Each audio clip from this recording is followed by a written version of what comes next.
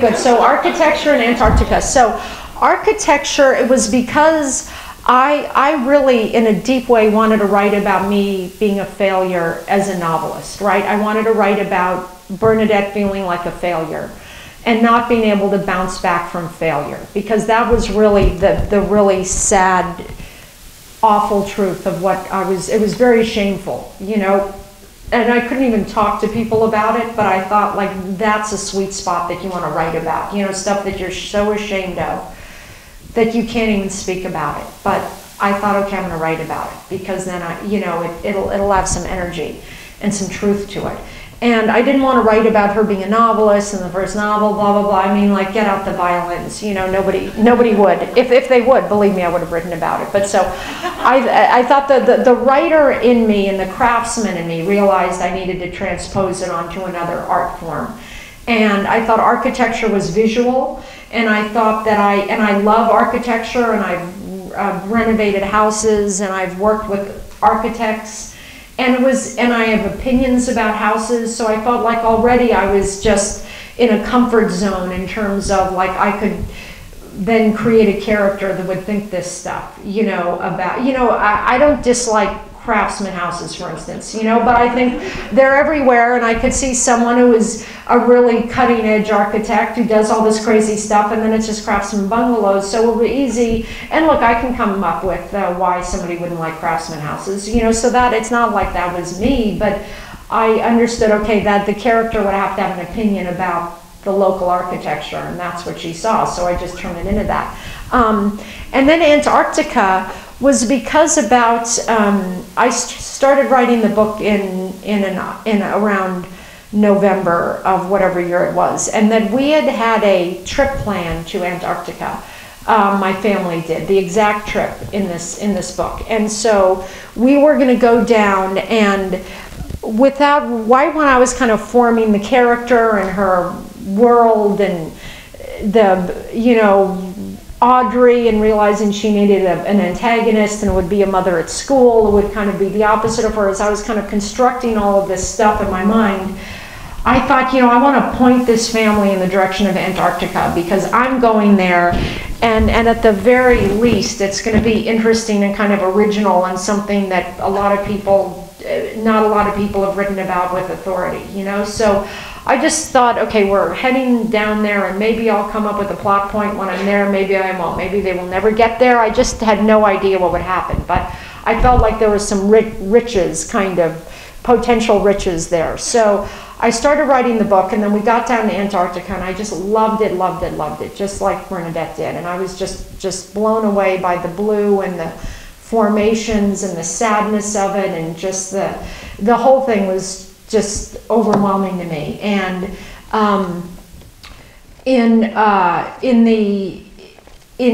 one day I was out, and I think a lot of you have read the book, so I'm not going to give away has people not read the book? Okay, can I say one thing about it or not? Okay, it's only one person. I feel like, okay, sorry. You're in the wrong place. Okay, good.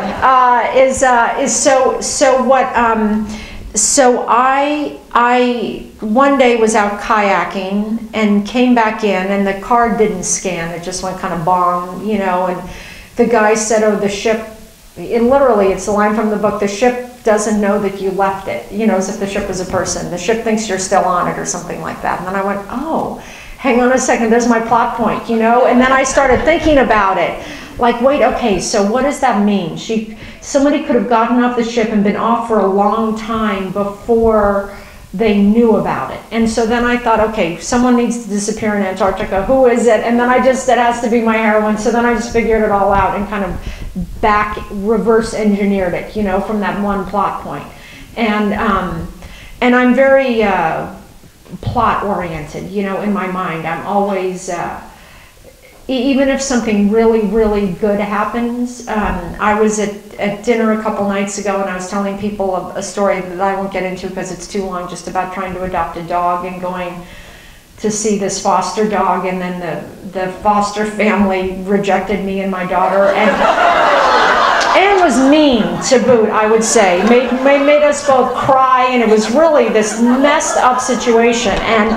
And this and I know, well, so what's interesting is the person said, oh, you have to, oh, this will be the next, because I wrote about it I discussed it in a way that people in the table were crying. I mean, it was such a crazy story, and the details were so funny, and it was so weird. And they said, oh, this will be your next book. And then I thought, well, I don't know how it works into a plot. Like, you can't just have, like, then what happens? Then what happens? Then do the people then decide to take revenge on the foster parents of this little puppy, or whatever it is? Like, I don't know what it is, but how is it gonna, like, it's not enough for it to be like good and original, but but until I can figure out a way that it fits into the plot, like the virtual assistant, like, okay, it's a virtual assistant and it's just kind of chilling out, but then what happens, then, so I'm always trying to kind of push it, and compress the action and make more happen rather than less happen,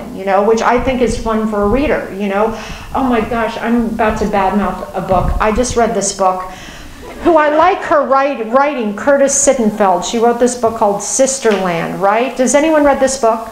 Okay, so I just read this a couple days ago, and it's these sisters, and one of them has this premonition that there's going to be an earthquake, right? So you think, like, and they're psychic sisters, and there's a premonition there's going to be an earthquake, and that's like page 20. And you think, okay, hey, this is a good book. How lucky for me that I'm reading this.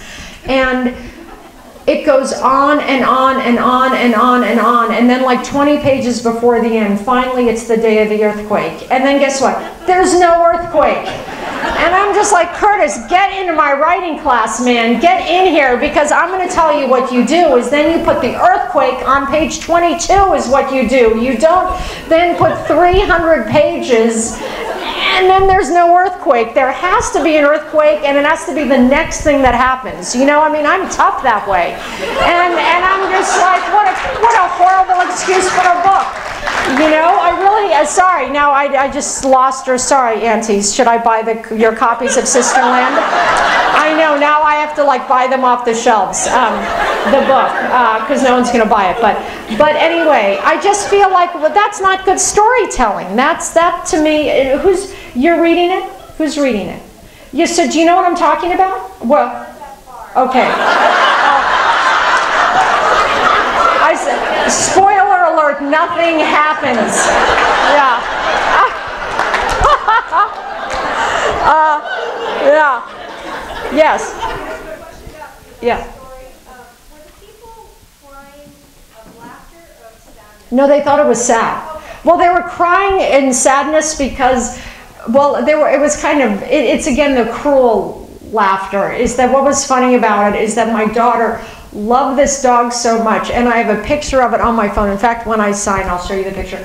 Picture of on my phone of this daughter holding this cute little dog that she was so in love with, and then my daughter really, I don't know why she's not doing the math emotionally on this, but she like wants to make that picture our Christmas card, and that's why they were laughing so much, even though she knows we were rejected. This was actually, I will say that the reason why I even started telling the story is that, so we do have this dog named Ralphie, and someone's asking me how we got the name Ralphie. And the thing is, that first foster dog that was like a month before we got this one was named Ralphie. And so my daughter, after we got rejected and they were so mean to us and we were crying and we were in the car and I had to pull over because I was crying so hard I thought I crashed the car, my daughter said, you know what I'm going to do to show them? We're going to name our dog Ralphie. That's going to show them. And I was like, well, it doesn't really show them, but it is a pretty cute name. Let's name him Ralphie. So anyway, it was like a very weird way that we got the dog named Ralphie, but it was just funny. So believe me, that's going to end up somewhere in my next book, just because it has a lot of emotion, and there was a lot of like it was a kind of class stuff, and there was kind of class issues that, without getting too deeply into it, that were interesting. There was something to me that's fundamentally interesting about someone who has something of no value, which is like a dog dying in the neighbor's yard next door that they rescue, lording it over you like they have power over you. Like, that's really messed up, And it was this like power politics. And it's one thing if you have something of value, but it's like, this is just a flea-ridden puppy, you know, that should be sent to the pound. Like, it was just so, there was a lot of very interesting elements to it. So it'll probably end up in the book in some way, you know, but maybe it'd be a huge set piece, maybe just a line, I don't know, you know, but that does it as the components that are interesting enough. Yes, in the shadows. Two questions related. One, why did you pick Seattle as a place to go to from LA? And second, what do you think of Seattle now that you've written about it? Okay, so we chose Seattle because my boyfriend had gone to the NCAA tournament there about 15 years earlier. I mean, it was the stupidest thing we could have done. And he was really ready to leave. And it was one of these things. I mean, this is when we met 23 years ago. It was like on the first date.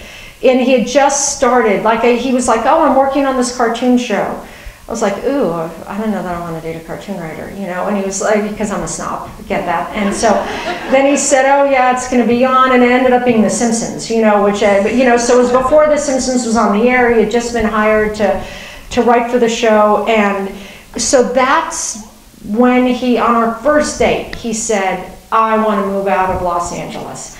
And when this cartoon show's over, as soon as this job's over, I'm going to leave LA. And you know, so you shine people on. Am I right, ladies? You say, yeah, sure, we'll move out of LA. You know what I mean? You just kind of think you're going to change them, you know? And so after every, you know, these fights, you said we'd leave LA the first day I met you. You said you'd do it. And so finally I was like, fine, we'll move. Where do you want to go? Shut up. And he said, Seattle. And so I got on a plane, went up to Seattle, just like Bernadette, met a realtor from the internet, and bought a house. It was really crazy. And then we moved, just totally uprooted ourselves. Now, I love Seattle now, in fact. And I feel like I love the anonymity of it relatively to LA. You know, I love that even though now, you know, it's crazy. People recognize me on the street, and it's kind of, this book has slightly ruined the anonymity for me.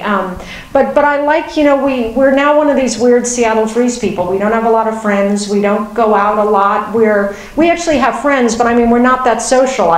We've now settled into the way that people in Seattle live, you know. We just kind of stay home in the rain and enjoy ourselves. And think it's a beautiful city, you know. I do. I think it's a beautiful city now, and I came around to that, so I really love it. Yes. Okay, so I'm a gal from Seattle. Okay. I used to work at Microsoft and have worked with an alcoholic mom. So I have Come on over. Yeah. Come on. Get writing. But I just want to thank you. I really appreciate it. I was on a business trip in North Dakota for a week, and I think this book saved me. Oh, thank you. Thank you. Being on the road in North Dakota is tough.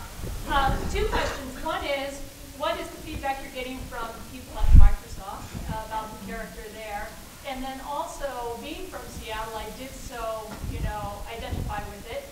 But from other cities, what's the general? You're just getting a lot of feedback. So the Microsoft thing. So when I was putting my family together in my mind, I wanted to make it as real as I could, you know, like I feel like I don't have the imagination to just totally create stuff, or I feel like I like to root it in reality as much as possible, and then the stuff you make up, you don't know if it's made up. You know, you need kind of those touchstones. I think it's very important. In fact, I'm now just paraphrasing Philip Roth, who I read in an interview, was saying it's very important to write about stuff you know, to know what the stuff you make up, what level you need to bring it to in terms of detail and reality. And I think that's a really good way of thinking about it. So I thought the husband should work in the tech world, right? And then I was looking through my daughter's parent handbook, and half the email addresses are at Microsoft.com. And at first I thought it was like, oh, at Yahoo.com. I didn't understand that that meant that they worked at Microsoft. And it's such a company town. I really had no idea the extent of it.